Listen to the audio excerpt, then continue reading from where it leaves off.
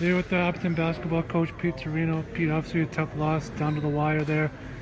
Second quarter was really the game changer in the game. Is there anything you said to your team after that first quarter to try to get them fired up? Just kind of pick the energy level up on defense. Let's make sure we're talking, and it starts on that end of the floor.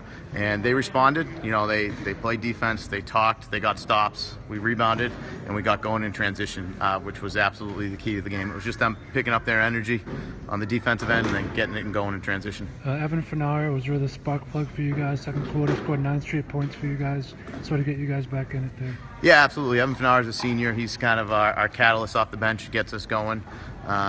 He's had a tough go of it at times this year, but it's starting to come together for him. He's going to make us better down the stretch. And then the third and fourth quarters, you guys sort of trading baskets there. Could you sort of comment on that? Yeah, we just couldn't string together a couple